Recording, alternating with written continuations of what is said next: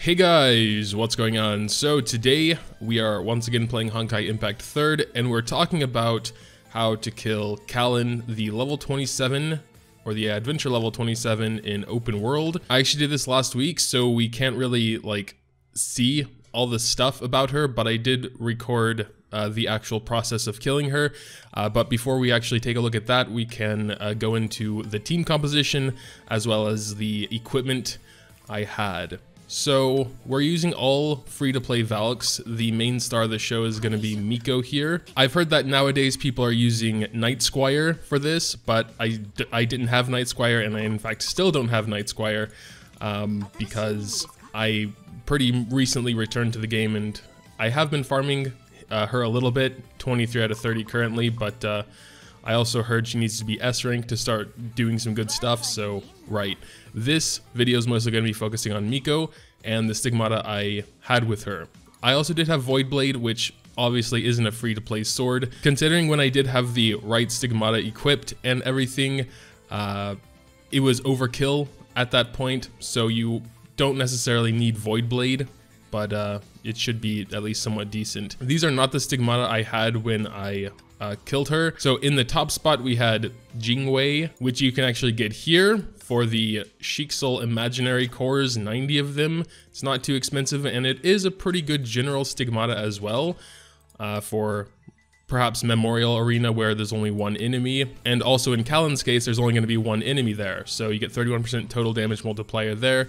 It's pretty nice. And in the other two spots, we had these Dark G whatever dudes. We actually had the set M and B. Again, you can get these free, not from gacha. The reason we chose this one is because we have 25% crit rate in Time Fracture, and for Miko, crit rate is very important for her blade back attacks because when they crit, they do way more. And we chose B here, not really for the move and attack speed while in Time Fracture, but for the set skill, where we get 40% physical damage while in Time Fracture. So pretty much full damage here, gonna do a lot of damage. It's really nice.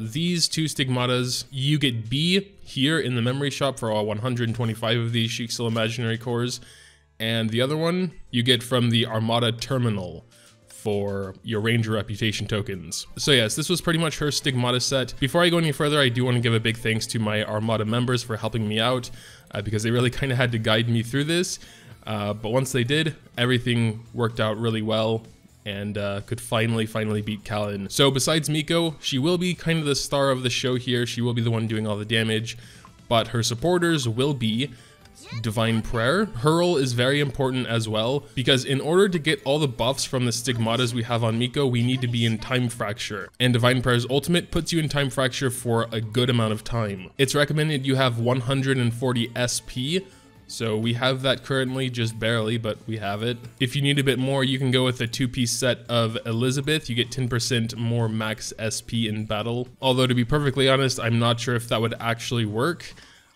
because you kind of need to get that SP before you go into battle. So I'm not too sure if that would work. Just try and have 140 SP. And for the final piece of the puzzle, we have Yamabuki Armor.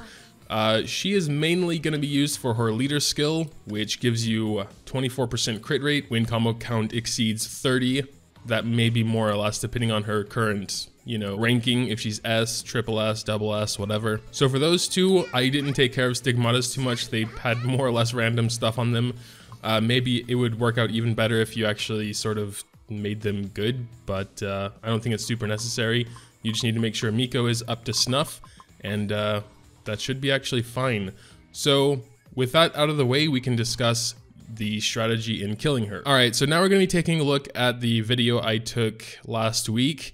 Unfortunately, I didn't have the sort of thought to record beforehand, so we are already done with our first wave, but that's okay because the next two waves are going to be pretty much identical anyway. A few other things to keep in mind is that Kallen does take extra damage while in Time Fracture as well, so that even stacks on top of the other buffs from Miko's stigmatas. And one other important note is that you cannot just backstab Kallen when she's next to, I mean, you can backstab her if she's next to an elite enemy, but it won't do anything, or it'll do a tiny amount that you won't really notice. So before we actually start this battle here, you want to make sure Divine Prayer is at max SP, so 140 preferably. You might be able to get away with a tiny bit less, but preferably 140 SP before you go into battle. Since this whole fight is divided into 3 sections, you can go around and just smash up some enemies until you have full SP again, and then go into the next wave. It's not super important that Yamabuki Armor has any SP, but it's also important that Miko does, because she'll need to use her ultimate during Time Fracture. So here we go, let's take a look at wave 2. There's Kallen just running around. Basically, you don't got much choice but just to go ahead and start fighting her. I went ahead and got a 50 hit combo with Miko to start off with.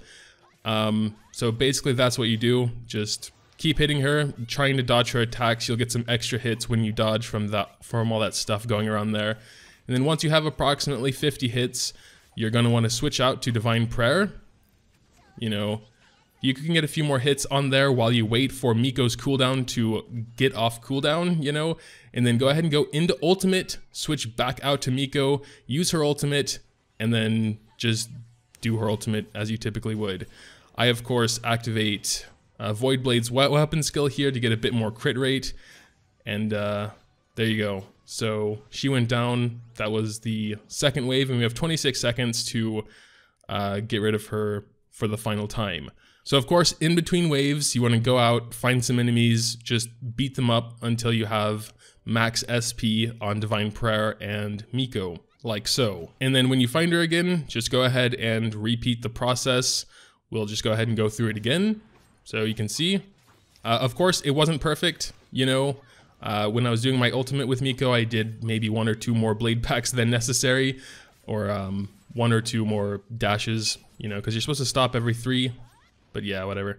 It worked out, and that's all that really matters, I guess. So we only have actually 8 seconds left until she goes into this bursty, burn you up rage mode. So it was kind of tight, but it eventually worked. You can see those huge numbers there, 93k. I think that was 130 or so. So pretty crazy numbers when you stack all those multipliers on top of each other with the Time Fracture. Yeah, you can see me down there in Discord saying thanks for the help. Yeah, they were very, very helpful. Again, I've heard for the most part people were swapping out Miko with Night Squire to do this. I don't know anything about that. I'm not sure if it would follow the same sort of principle. Probably with all the Time Fracture stuff and Divine Prayer using her stuff, you know, I can imagine it would follow nearly the same principle. Maybe just a different strategy as far as the actual attacking goes, of course, since they're different characters. But yeah, I guess that'll pretty much be it for today. Also, want to wish you guys a belated Happy New Year's. But yeah, with that, there's not much else. If you have any questions regarding this, if there's something I didn't go over well enough, then make sure to drop that in the comments down below. Leaving a like if you'd happen to enjoy is always greatly appreciated as well. Thanks, as always, for watching, and until next time.